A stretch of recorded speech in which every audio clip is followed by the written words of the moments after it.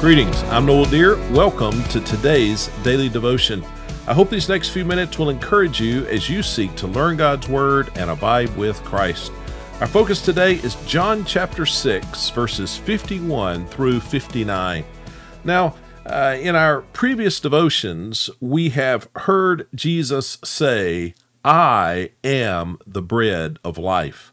Now, Jesus continues with that metaphor and he presses it further. I think the best way to study these verses is to read them all and then go back and list some precepts and some principles that Jesus teaches us here. So let's do that. Verse 51, "I am the living bread that came down from heaven. If anyone eats of this bread, he will live forever.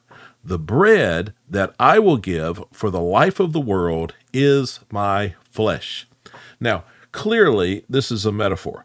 Jesus calls himself the living bread. Now, some of Jesus' hearers and even some people today struggle with whether or not this is a metaphor.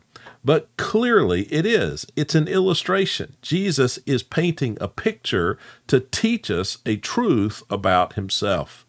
Look at verse 52. At that time, the Jews argued among themselves, "How can this man give us his flesh to eat?"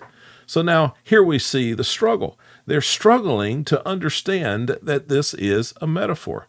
Of course it is. And we saw that in verse 51 and the verses that preceded that. Verse 53. So Jesus said to them, "Truly I tell you, unless you eat the flesh of the Son of Man and drink his blood, you do not have life in yourselves." Now, this can be a shocking statement unless you keep in mind that it's an illustration, that it's a metaphor. I do think Jesus meant for this to be striking.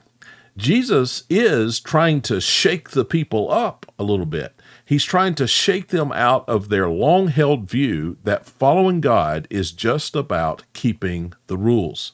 And so it's not shocking, but it is striking. Look at verse 54.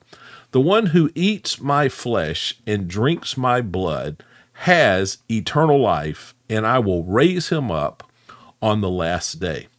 So now here Jesus creates a division. There are those who eat his flesh and drink his blood, and they will have life. And then there are those who do not eat his flesh and drink his blood, and they will not have eternal life. Look at verse 55.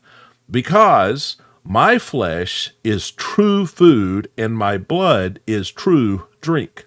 So necessary for physical life is food and drink. We have to have something to eat, and we have to have something to drink.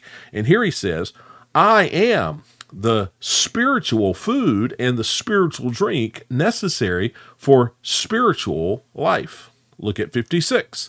"The one who eats my flesh and drinks my blood remains in me, and I in him." Now, in this verse, Jesus introduces an important new understanding of our relationship with Christ. He's talking about we remain in him and he remains in us. Your Bible might say he abides, we abide in him, and he abides in us. I love this picture, and I talk about abiding in Christ at the beginning and end of every one of these devotion videos. This is an important concept, but instead of diving deeply here on this, let's hold it until we get to John chapter 15, and there we'll have another chance to do so. Verse 57, "Just as the living Father sent me, and I live because of the Father, so the one who feeds on me will live because of me." He says, the Father is living, and the Father sends me, and so the one who trusts in me will receive life from me. Jesus is the source of life. And then 58, "This is the bread that came down from heaven. It is not like the manna your ancestors ate, and they died. The one who eats this bread will live forever." Now, this is not a reference to the Lord's Supper, and there are many reasons why we know that it's not a reference to the Lord's Supper. We don't have time to go into all of those in this devotion.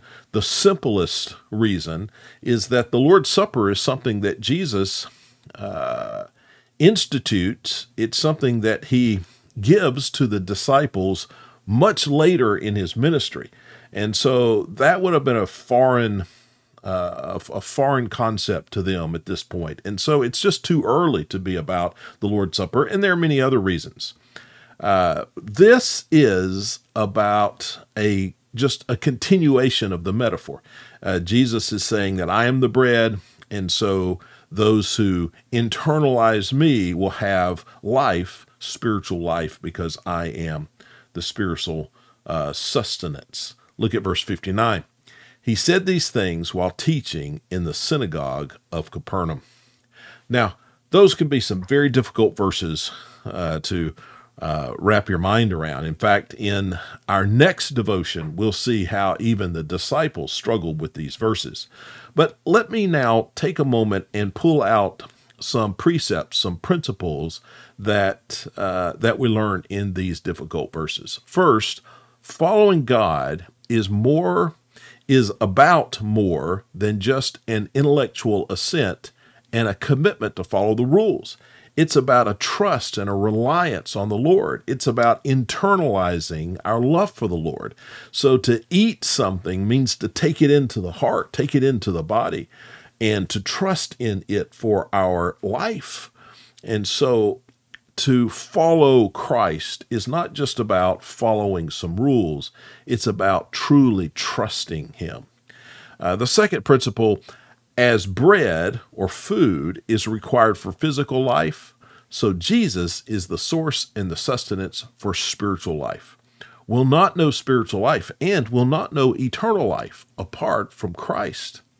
And then finally, as the metaphor Jesus gives is radical here, he speaks of a radical commitment to and alignment with the Lord. Jesus is not looking for just a casual commitment. I think that's why he uses this harsh language. And we'll see in the next devotion that many people reject this and leave. And Jesus, of course, doesn't want anyone to leave, but he doesn't want anyone to stay with a casual commitment. Jesus is not looking for just a general association. He doesn't want you just to associate with him. Jesus is looking for complete, radical heart trust in him. And he describes that in these difficult verses we find in John chapter 6.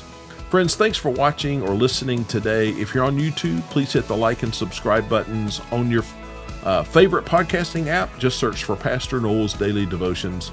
I hope you have a great day as you endeavor to abide in Christ.